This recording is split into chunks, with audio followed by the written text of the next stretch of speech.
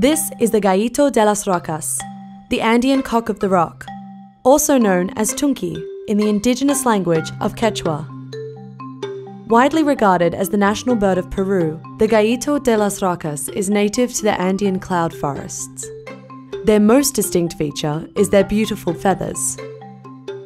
While the male has a large crest and bright orange plumage, the female is more modest than its counterpart, with darker brown feathers. The brilliant colours help the males stand out when courting for a female partner. At breeding time, males bob up and down, hopping around, displaying their charms. Females watch from branches nearby. Their feathers have been an attractive prey for the black market, driving the population down.